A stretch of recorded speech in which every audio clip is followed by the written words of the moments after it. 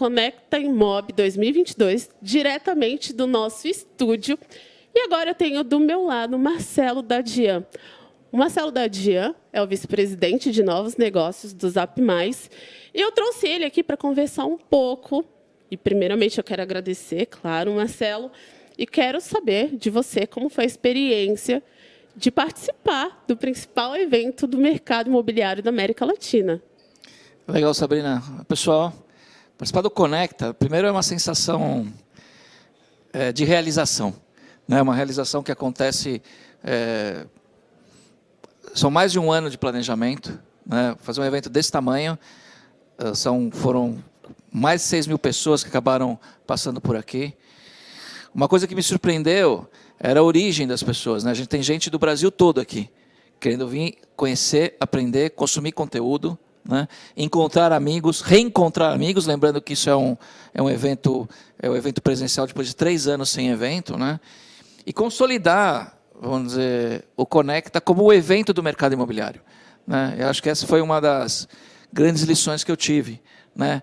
Mostrar que é possível fazer um evento desse tamanho, com toda a organização, com uma curadoria espetacular, né? As salas, vocês vão poder acompanhar essas palestras, para quem não conseguiu acompanhar essas palestras real time, né? Ao mesmo tempo, que elas acontecem ao todo tempo, sem intervalo para almoço, inclusive, vão estar simultaneamente, então elas vão estar disponíveis no Conecta Academy, né? E a lição que eu levo, principalmente, assim, primeiro, a vontade que os corretores, imobiliários, incorporadoras têm de estarem juntos, né, e de aprenderem, de consumirem conteúdo de qualidade, né? E eu tenho certeza, da mesma forma que eu, você e todo o nosso time, sai daqui muito orgulhoso por ter conseguido alcançar isso, né? É claro que sempre tem para melhorar, a gente não tem esse salto alto, essa arrogância, né? Mas eu saio hoje do Conecta, a gente está fazendo aqui no final, né, do evento, né, com uma sensação de missão cumprida, mas com uma vontade de querer fazer mais, né? Porque a gente acha que a gente pode oferecer mais para que as pessoas que estão aqui aprendam mais e vivam mais de mercado imobiliário. Muito bom, Dadi. Acho que é realmente essa sensação. Como ele falou, a gente está no segundo dia do evento. O pessoal aqui, vocês podem ver, já estamos no final. Já está bem vazio o espaço. E foram 6 mil pessoas que passaram aqui em cada dia, gente. Para vocês terem ideia, isso aqui tudo estava cheio nas outras plenárias, enquanto acontecia também o stage. Por isso, eu só consegui tirar o Marcelo agora para conversar com a gente. E por isso também eu quero saber. A gente teve aí 2 anos de Conecta Imobi remoto e agora você volta no Conecta presencial. Como foi essa recepção, esse reencontro também, essa sensação de subir de volta num palco do Conecta e ser recebido? Primeiro, eu acho assim, eu estava comentando que é uma coisa de sensação de pertencimento, né? Então, isso é muito importante. As pessoas se sentem acolhidas, né? É um evento acolhedor, é um evento que as pessoas falam, isso faz parte de mim, né? O mercado faz parte de mim. O mercado imobiliário ele tem as suas características, tem o seu jeito, né? Então, eu acho que a gente conseguiu, através de todos os temas possíveis, né? Temas que são comuns em todos os Conecta, falar de mercado, como proceder, como vender melhor, treinamento, capacitação, mas trazer outros temas também que às vezes não estão na nossa agenda, né? Temas de diversidade, né? Temas de ter equipes mais inclusivas, né? Para que despertem nas pessoas e nas empresas essa necessidade da gente, vamos dizer, de uma certa forma, representar toda a nossa sociedade, né? Tanto que nosso slogan, estou lendo aqui na frente, aqui, todos juntos, todas juntas, todos juntos. Eu acho que isso é uma coisa que é legítimo, né? A gente conseguiu ter os pilares de conteúdo, né, que representam isso, né? Excelente, muito obrigada, Marcelo. Dentro disso tudo que você mencionou, eu vi aí que você já deu um pouquinho de visão do que aconteceu no evento, do que tivemos nesses 2 dias de muito conteúdo, para quem não pôde estar aqui e nos acompanha. Eu queria que você compartilhasse também o que você viu aqui de tendência, de inovação no Conecta, que você leva para 2023 ou para já. Acho que a primeira lição que eu poderia passar é assim, a necessidade de todos, né, aprenderem, né? Assim, aquela coisa, às vezes a gente fica falando, Sabrina, o futuro vai chegar, o futuro é hoje, gente. Então, a gente viu algumas palestras, né, não especificando quais são as tendências, né, palestras ensinando o corretor como ser melhor, ou as imobiliárias como performar melhor, no básico. Né? A gente falou o básico impecável. Né? Então, eu chamei aqui internamente das palestras mão na massa. Né? E as palestras mão na massa que estavam na sala do Academy, né? E é legal lembrar, porque quem não esteve aqui, a gente teve que aumentar, ou dobrar, ou triplicar o tamanho da sala da Academy, aumentar o tamanho das salas que eram da Arena, né? Porque a vontade de consumir conteúdo é gigantesca. Né? Então, não é uma inovação ou uma tendência. Né? Eu acho que estar aqui é viver o mercado imobiliário. Né? E vale para todos, né? Porque você tem a temperatura, né? Aquela negócio de barriga no balcão, sabe? Né? Então, além de encontrar amigos, confraternizar, eu tenho certeza que todo mundo saiu daqui com um aprendizado. Eu cuido lá dos patrocinadores, todos os meus patrocinadores são super felizes, né? Conseguiram fazer vendas, conseguiram conhecer pessoas. Né? Então, assim, é um evento que eu acho que, de forma ampla, né? Ele mostrou o potencial do mercado e aquela coisa, cara, eu preciso estar no Conecta, eu vou ser melhor, porque eu estou aqui aprendendo. Né? 2 dias, a gente sabe que é árduo, né? Às vezes, né? É muita informação, mas a pessoa sai melhor. Né? Acho que esse é o nosso objetivo, né? Tornar as pessoas melhores. Sai, acho que com esse nosso compromisso também de ser o braço educacional de ZAP+, firmado, né? Porque trazemos conteúdo aqui todo o tempo e ter essa certeza de que as pessoas vêm, buscam se aperfeiçoar, buscam a plenária do Academy, as plenárias de tendência, as intermediárias, de forma geral, essa legitimação de que estamos no caminho certo. Quando a gente fala em tecnologia, a gente está vendo muitos painéis falando sobre tecnologia, mas a tecnologia como facilitadora do trabalho. Né? A tecnologia ajudando a você, de uma certa forma, a ter mais dados, ter mais transparência para poder passar para os seus clientes. Né? Então, eu acho que a questão, voltando, né, a questão do pertencimento, falar, pô, esse mundo me pertence. Sabe? É muito legal isso. E eu acho assim, acho que a maior lição é encontrar gente do Brasil inteira, né?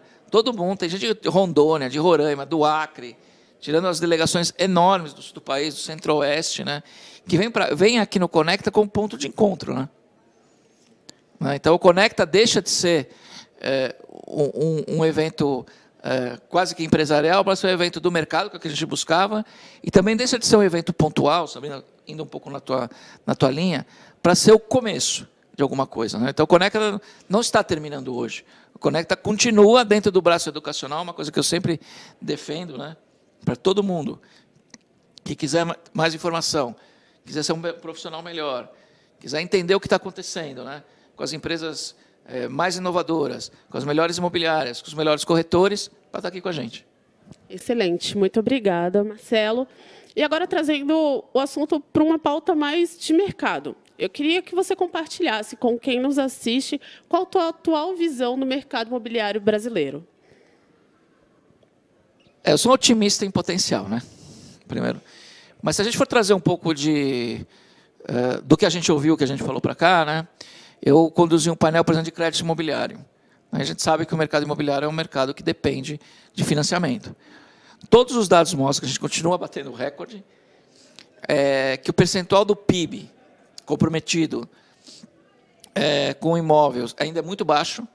Né? A gente tem em torno de 15%. Países, a gente pode chegar a 20%, 25% do PIB comprometido com financiamento imobiliário. E todo mundo precisa de casa. Né? Então, todo mundo precisa de casa, precisa de moradia.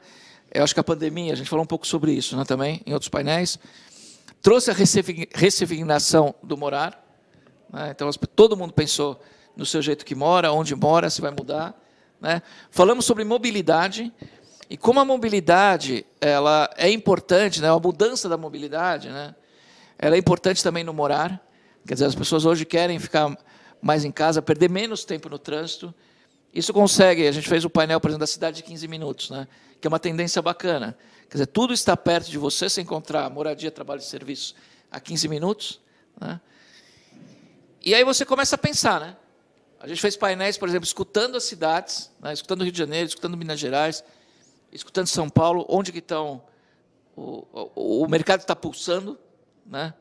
Oportunidades de desenvolvimento de centro de cidade, centro de São Paulo, centro de Rio de Janeiro. Então, eu acho que você não se sinta, tem aquela expressão FOMO, né? Que é uma expressão que chama Fear of Missing Out, que é aquela vontade, pô, estou nessa palestra, não estou na outra. Né? Mas, pô, isso é ruim.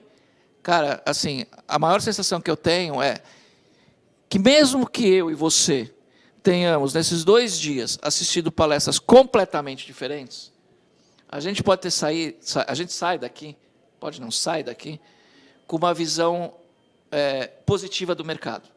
Né? Porque o trabalho de conteúdo e curadoria ele é tão importante que ele acaba linkando as coisas. Né?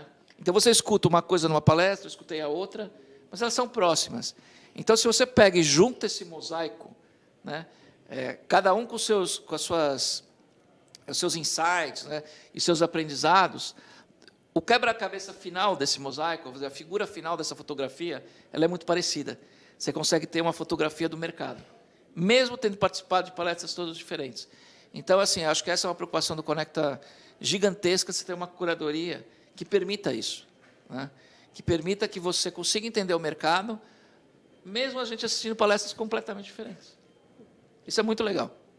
Isso é realmente muito legal. O que você disse, inclusive, foi muito legal, porque, dentre os participantes que passaram aqui, todos compartilharam também dessa visão positiva e acho que isso é um sentimento que a gente tem tido aqui no Conecta, que fazemos parte, somos realmente agentes dessa transformação. Né?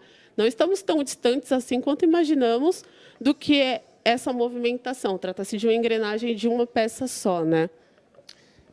E a gente, aí, falando um pouco como grupo ZAP, né, o ZAP+,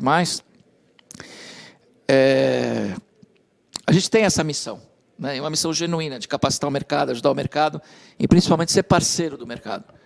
Né, a gente quer ser parceiro das imobiliárias, quer ser parceiro dos corretores, parceiro das incorporadoras, provendo soluções tecnológicas que facilitem o trabalho de vocês, né, facilitem o trabalho de todos. Né, porque, até mostrei no outro dado, né, no outro momento que a gente falou do human real estate, né, que mesmo nos Estados Unidos, que tecnologicamente é mais avançado, 80% das transações imobiliárias passam pelo trabalho do corretor. Né? Então, a hora que você vê esse dado, você fala assim, gente, a gente precisa ajudar, e várias palestras falaram sobre isso, né, ao corretor se capacitar, treinar e ser melhor. Né? E é para isso que a gente está aqui. Eu tenho uma missão pessoal também de ajudar isso. Né? Excelente, muito bom te ouvir, Marcelo. Muito obrigada por ter topado esse tempinho aqui. Sei que a sua jornada nesses 2 dias de evento foi bem intensa. O Dadian participou de muitos palcos, muitas plenárias. Estava aqui sempre andando, encontrando. Ele é realmente uma referência aqui, tanto em Conecta quanto em mercado imobiliário. Então, muito obrigada. Obrigada a você que nos assiste, nos acompanha e continua nos acompanhando nas redes sociais. Espero que você tenha gostado das nossas coberturas. E seguimos aqui no Conecta Imobi 2022, direto do estúdio.